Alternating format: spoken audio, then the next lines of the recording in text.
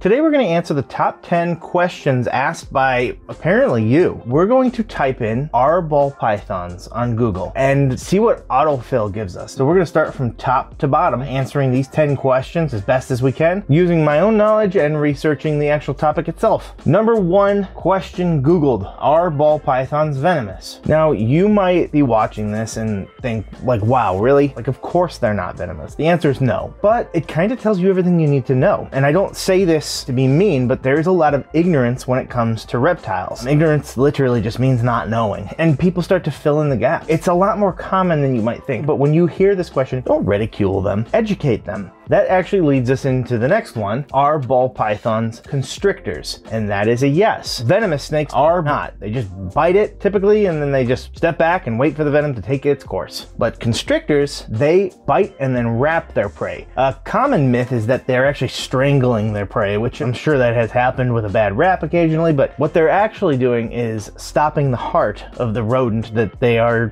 eating. This is why they typically die fairly quickly, especially with a good catch and wrap. Our third question would be: are ball pythons good pets? Yes, I would agree. Of course, this is technically an opinionated piece, but they are the most popular pet snake. Any beginner pet video for reptiles is usually going to mention ball pythons, and there's a lot of good reasons for this. Ball pythons generally have a very calm disposition. They are slow, big and fat, so they are not very flighty, and they're very inclined to just kind of hang out with you. If you just wanted to handle them and maybe put them around your neck, they're inclined to kind of just stay in place. They make a very relaxed animal, and it's a very good reptile as an ambassador to reptiles. What I mean by that is if someone is afraid or unsure how to feel about reptiles, ball pythons typically make a very good ambassador, especially when it comes to just the snake portion of it. So yes, I'd say they're very good pets, even though that is obviously very opinionated, and I am very, what's the word? Bias. That's what I am. Are ball pythons nocturnal? Yes, although you might not know it if you keep a pet, they are generally going to be far more active at night. They are nocturnal in the wild. That is when they come out and they hunt. They typically spend the day hiding. On that, it's usually a good idea to keep a day-night cycle for your animal, whether you're keeping them in a tub or a tank. We talked about that briefly in a video where we discussed toxicity in the ball python community, but this just gives them an idea on when it is day and when it is night. And this can simply be done with the flick of a light switch. Just turn the light on in the room. They're going to be able to see the light coming in through the cracks, through any of the holes that you've created. This will tell them that it is day. Next up, our fifth question: are ball pythons dangerous? And I cannot think of any situation that a ball python is dangerous in. Can they bite you? Yes, they can. And typically it is a joke, quite frankly. Can it hurt? Yeah, I've had one where I was pulling out their tray and they jumped up, bit my thumb, and pulled down. That kind of sucked, but dangerous to me implies a threat of either death or serious injury of some sort, and no, they're not dangerous. In fact, I would say technically the most dangerous thing about a ball python would be it could carry salmonella poisoning, but that's actually incredibly rare as is, and if you're practicing proper hygiene. I'm not super familiar with the way salmonella works, but I believe it has something to do with what they eat, and then you would then have to get salmonella by interacting with the fecal matter of the snake and then in some way ingesting a little bit of it. Maybe by touching something, you kind of wipe your hands off, don't think about it. You do one of these a little bit later, but again, your snake would have to be sick, and it's incredibly rare, and pet reptiles typically are not going to have it. Same thing with birds, by the way, because they can also carry salmonella, and they are actually reptiles, fun fact.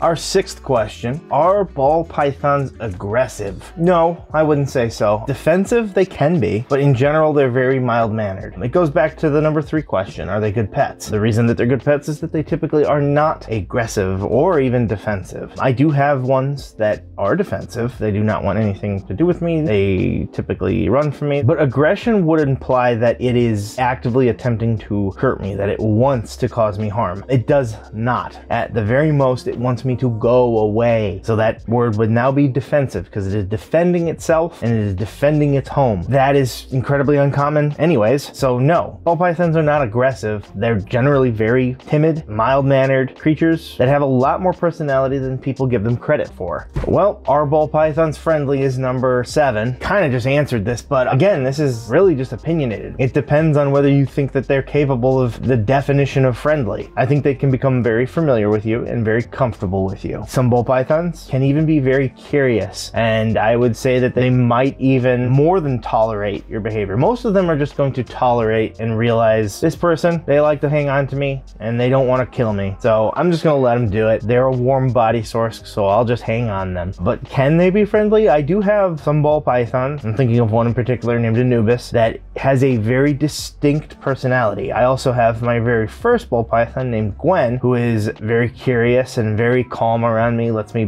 pet his head. We have another snake that I named King. We call him a puppy dog. He very calmly comes out. Sometimes he's in back there sleeping, just hanging out, but there's a good portion of time where he's just right there, so waiting to come out and say hello to you. Whether you want to define this as friendly or not is, I guess, up to you. I would say in general they're more tolerant, but they will be comfortable with you and they will hang out with you. So sometimes that's all we need in a friend, right? All right, one of my favorite ones, because everybody likes to nail people when they say this, and it's related to our number 1. Are ball pythons poisonous? You might think that we already answered this with our first question. Are ball pythons venomous? Venomous and poisonous, same thing, right? No, and you'll hear this from a lot of people, and some of them will try to nail you to the wall for it and try to be like, actually. But venomous is when it bites you and you get sick or die. Poisonous is when you bite or eat it and then you die. So poison is something that's transferred by you trying to eat it or touch it. Venomous needs to be injected. So by the definition of poison, no, they do not have poisonous nature to them. But there are some snakes that are both venomous and poisonous for various reasons. I think eastern hognoses are both poisonous and venomous. Neither one is likely to kill you to my knowledge. The venom of a hognose is typically more like a bee sting level of venom. Painful, going to swell, but I don't believe that there's ever been a death from a hognose bite that I can recall. But I believe it is due to their diet that they are also technically poisonous. And part of their defense strategy is to let prey know this. They roll over, they excrete a musk, they show their belly off, and they play dead to make themselves look very unappetizing. But they and some other snakes in the world are poisonous and venomous. And some are just poisonous, but most are not venomous, but some are. I don't know how to explain that.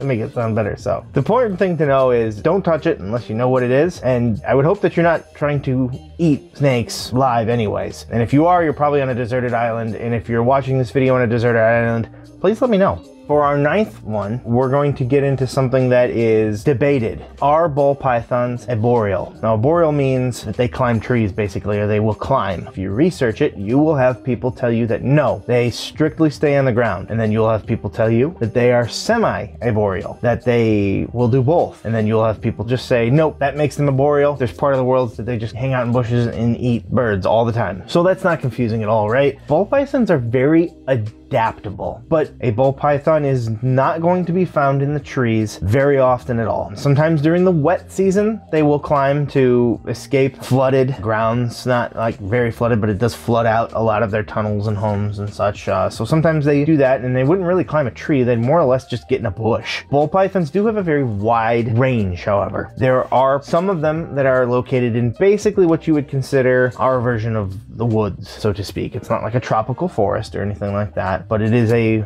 woodland. In these areas, they can, if they needed to, climb. But is that their typical stick? It is not. They are typically ground-dwelling animals, but they are very, very adaptable. In your little perfect box that you've created, you might find your ball python hanging around on a stick every now and again. But in the wild, they are not typically seeking to climb. So I guess I would land in the somewhat semi-arboreal. I have described them as semi-arboreal before, but it just goes to show that not all answers are definitive leading into that, for our final and 10th answer, are ball pythons tropical? I'm surprised desert isn't on here. I hear about it a lot. Oh, they're an African snake. They must be on a desert, right? I don't know where people think that Africa is just one big sand trap, but it is not. Ball pythons are found in West Sub-Saharan Africa. This is countries like Senegal, Mali, Guinea, Sierra Leone, Liberia, the Ivory Coast, Ghana. There's a few others as well, but in general, they are found in very arid, hot, humid grasslands, some bushes every now and again, and very sparsely wooded areas. Let's just pick one of those countries. Let's pick Ghana. That's one that they're found in quite often. Ghana's climate is a tropical and strongly influenced by the West Africa monsoon winds. So there's your answer. Is the ball python a tropical snake? Sure, I guess so, but it's not tropical rainforest. In fact, what I just said, they kind of go into retreat mode when the monsoons come. That's when they would maybe take refuge in bushes and such like that. They are not a desert snake by any means, but they are not from the rainforest. So creating an environment for them that is very oversaturated with water is not good for them at all and can result in a lot of issues. In fact, there's, I don't believe, much water at all, but it is humid though. Two different things there. If you like this video, you might be newer to ball pythons, and we made a video on how you should set up your ball python enclosure right here. If this look like Tagara.